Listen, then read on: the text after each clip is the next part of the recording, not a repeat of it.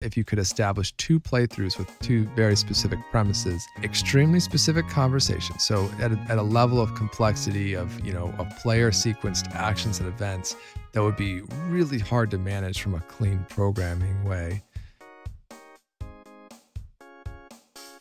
Hi, I'm Demon Dev, and today I wanted to get into some more speculative theory designs coming with the Electra system and kind of beyond that.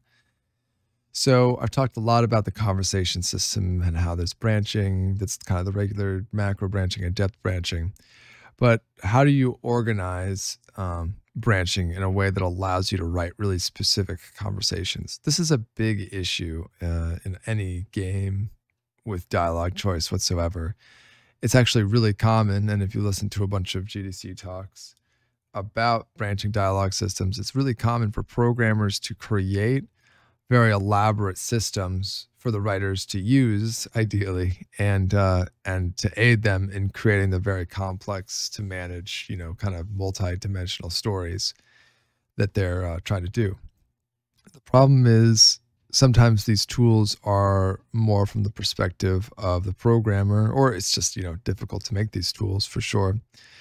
But for one reason or another, a lot of times writers that may or may not have experience with these sorts of systems end up not being able to force themselves to use the tools and default to something like spreadsheets or a relatively simple kind of symbol structure to have, a regular text document or HTML be converted into the game system. And I think that's really sad. I mean, it's certainly sad for the programmers that spent really hard hours in design into, building crazy node systems or I don't know, any sorts of, intermediary tools and stuff. There's a lot that goes into making, interactive stories that can go many different ways.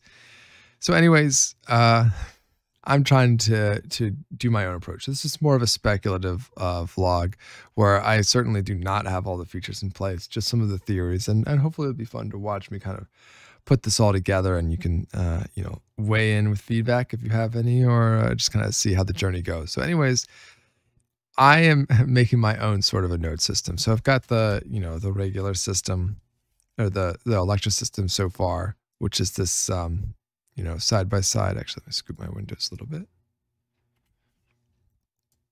This side by side system, where you are, you're building the dialogue and it's popping over here. One of the earliest design principles with Electra is that it should be really easy for writers to get into. And one of my end goals is that people who play the game, who are interested in writing or just kind of playing around modding, can jump into it super easily. So I think I have accomplished that. When you're ready to write a conversation, you can just write the different characters. You select the character, you write, select the other character and write. And then you could even collaborate with somebody, or you can jump into the other levels to assign the variables, which, there's a lot of buttons that pop up, but I think it's actually pretty manageable. You can pretty much just worry about this slider and these two sliders and make a great conversation within the Electra system. But moving beyond that, okay, how do you select which conversation you're going to write? Well, in the past, I had built sort of a system to kind of build a list of the chapters and scenes. Of course, with a branching dialogue and at the same time branching narrative, different conversations, different choices of who to spend time with and how those conversations go in significantly different ways. With all those different kind of dimensions of possible, game stories or, just experiences happening, fights or friendships, a kind of linear list style is only so helpful. It might be helpful in setting up an outline for the types of, chapters or, the groups of, scenes that could happen, but it's not super useful other than that. But I do really like how straightforward it is. So I want to keep the straightforwardness. So one of the things that I'm working on now is something that I'm calling a playthrough editor. And the purpose of the playthrough editor is not to make a crazy branching node tree, but actually to make a singular node tree. So you might have something like wake up, and, that would be the first node. And then, maybe talk to Eve. Oh, I did wake up twice. And just reset this for now. So you can start with wake up, and then you can go talk to Eve, and then you could go, oops. Let's see here. You could go, maybe I should put the next button over here, actually. Maybe it makes more sense. And you could do go to Subway. This might be the beginning of the story. And so what have I done here? Well, all I'm doing is I'm allowing the user to type in a string, which will automatically be respected and simply displayed in the system. So all I'm saying is here's a sequence of events that the player can go through, a specific playthrough, playthrough editor. So once you get a specific playthrough, maybe this is argument with Poppy. Once you get a specific playthrough, the goal here is not about what's supported in the system, and you can make anything supported in the game system, really, if you've outlined it like this. It's really about giving the writer a tool to create a specific playthrough premise and then being able to write to that playthrough premise as if it's a keyframe that they have complete control over. So maybe next is interrupted by friends.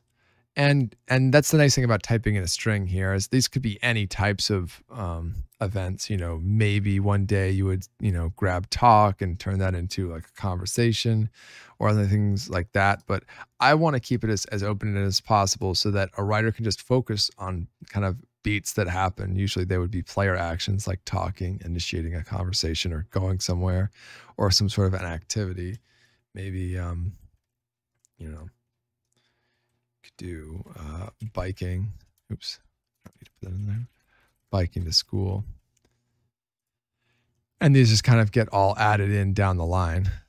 And so what happens here is you have these kind of quick buttons to jump to the different conversations that could happen here. So you could hit this, and what it will do is it will select the very specific conversation. So, the example here would be, arguing with Poppy on the subway. If I hit right, it'll pop up the corresponding conversation and I can write that here.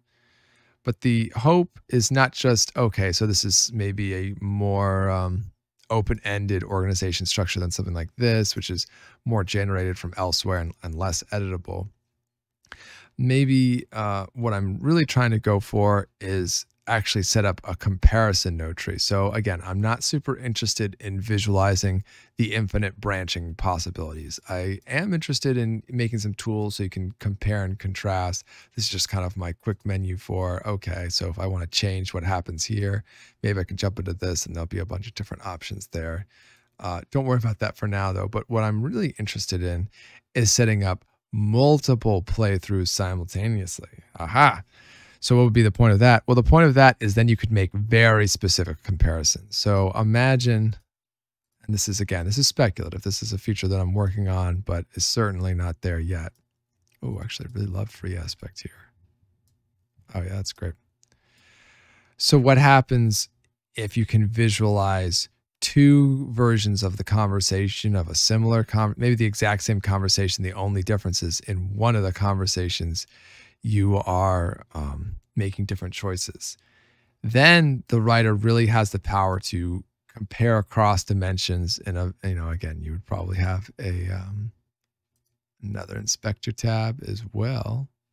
Maybe doing some sort of corresponding thing here would be good. Yeah, I could, there's a lot of UI design questions. If you guys have any ideas on that, I would love to take your ideas. No, I mean, I'd love to collaborate and, see if you want to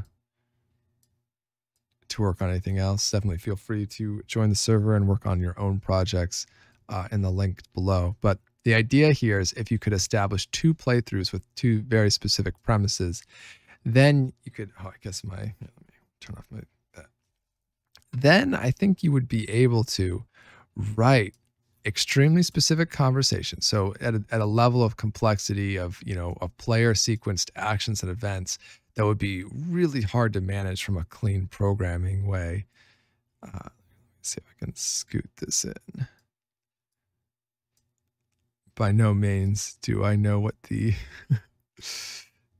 maybe I should drop the aspect ratio. Not that much. Yeah. So somewhere along the lines here, you can create these side-by-side conversations and work on, it could be the same conversation with different player options or different AI options. You can kind of force set it and then compare and contrast. I think one of the difficult things is when you actually have the conversation options where you need to tab back and forth. It's very hard, at least for me as a writer trying to use the system. It's very hard to focus. But if I could see, two different playthroughs, described up here, and ideally kind of like doing some sort of clean little interaction with the UI like this. This one's going like that, and oops. What's this? Yeah.